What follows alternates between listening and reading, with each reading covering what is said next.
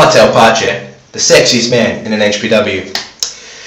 May 26, Fremantle Football Club. It's global conflict. My first of many title matches. It's a Saturday night tonight, and I'm going out clubbing again, but don't let that fool you. I am getting prepared for this match. I am facing the Samoan warrior, who hides behind face paint, which means he must be pretty ugly, because I don't hide behind anything. Space Cadet, who, with a name like that, must be high if he thinks he's going to win this match.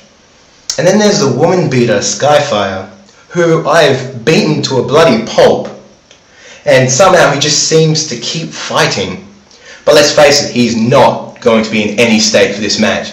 He's already lost one of his title matches, and he can't believe he's got another one, alright? But let's just calm down, let's chill out, this is a good night, I'm celebrating my victory because I'm going to win. Every weekend I'm going to celebrate.